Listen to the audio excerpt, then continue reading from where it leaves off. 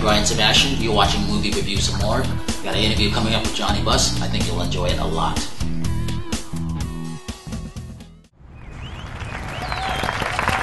So what was your dad? What did your dad have with Jays? What was that all about? And you know, and how do you see your father? The way your father carried the team and built the Lakers. What do you see as your legacy? Because you built a good team too. Talk about that. Well, yeah. For 10 years, I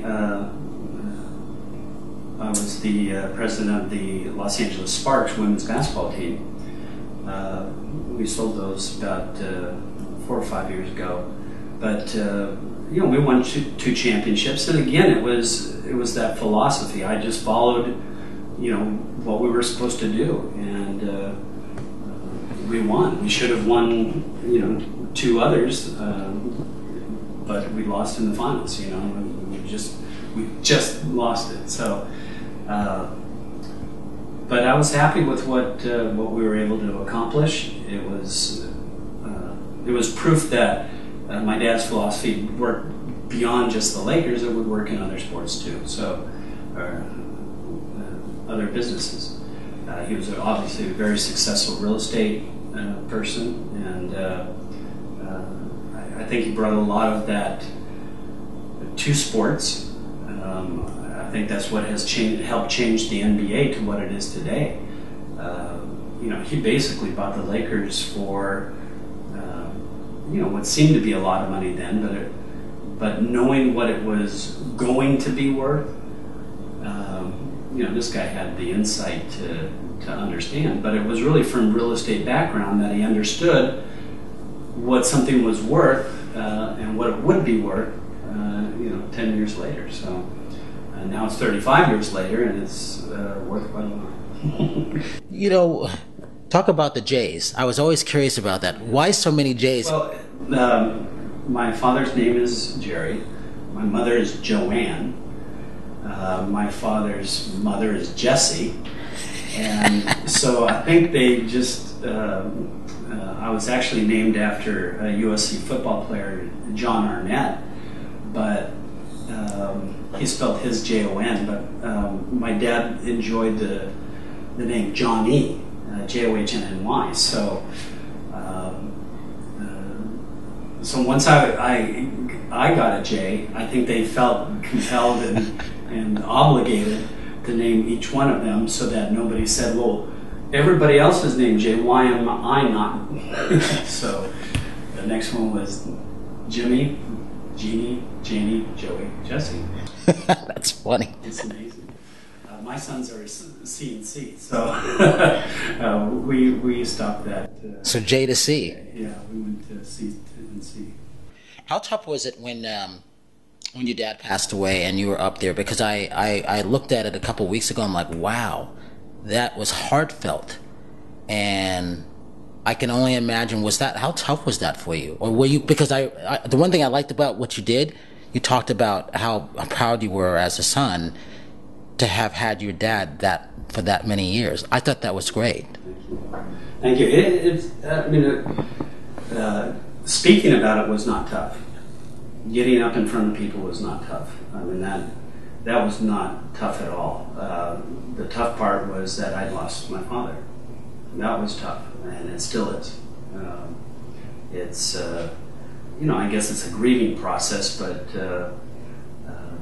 but when you've spent so many years with somebody who was so versatile in his life, I mean, we seriously were going to Disneyland, you know, up to 3 years before he passed away. Wow. You know, we'd go to Hawaii. He was, you know, he was just a fun guy to be around all the time. Even though, you know, all of us kind of went our own separate ways, we'd always do something together with our father. And it was usually something fun, staying overnight at Disneyland Hotel or whatever. You know, he was a kid at heart. And that's what I miss. But it's incredible that, and what he told me, he said, you know, when I'm gone, you'll see that you'll be doing the same thing with your children. and I'm so happy that you've decided to have two, wonderful children he got to meet. And That's a big thing. yeah, that he met both my children. Yeah. And he just said, you'll start living it like just as you grew up. You have that same kid at heart. Try to keep that. Do things with your children, and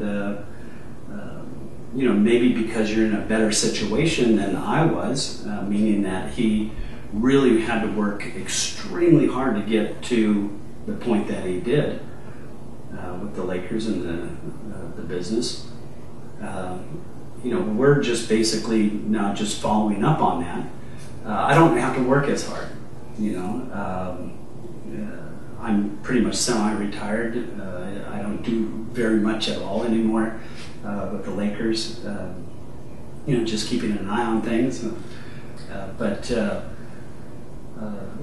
And the Sparks seem to be in good hands too. Yeah, well, they're still there. They're still there. That's something to be said about women's basketball. That something lasts 15 years in sports.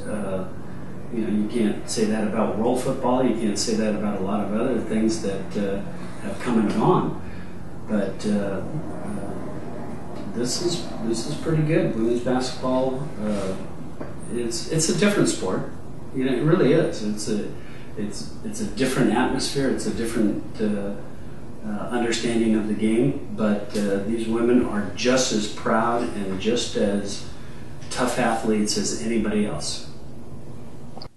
Talk about music. How important is music for you, and why? Well, music. Music was important because I was also very impressed with Elvis Presley as I was growing up. That's who I wanted to be like.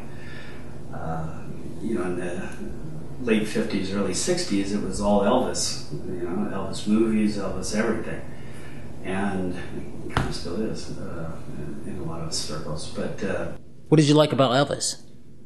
I don't know. I think I just liked the music. I liked the rockabilly sound. I loved his movies because they were quirky and funny. All those beach movies at that time in the early 60s, Beach Blanket Bingo. I was also starstruck by Annette Funicello and just all of those people that did those kind of quirky movies back then. But as I did that, I just grew up, and I ended up forming my own country western band and experiencing what it was like to sing in front of people, and it was wonderful. It was great. And so music is a great part of my life. And what do you play? I played guitar at that time. Yeah. And you graduated to what?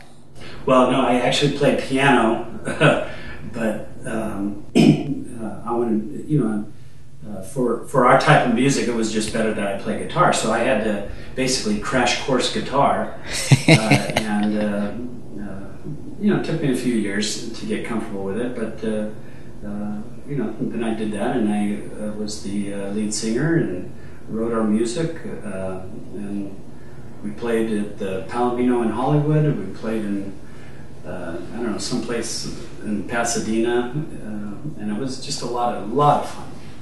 What a great experience that was too. Talk about racing. What did this come about? Racing was also a passion. It was, truthfully, it was a way of us getting out of the pressures of high school at that time. Just some friends got together, and we all started racing motorcycles. My uncle taught me how to ride a motorcycle when I was at a young age, and because he was a racer, ex-racer.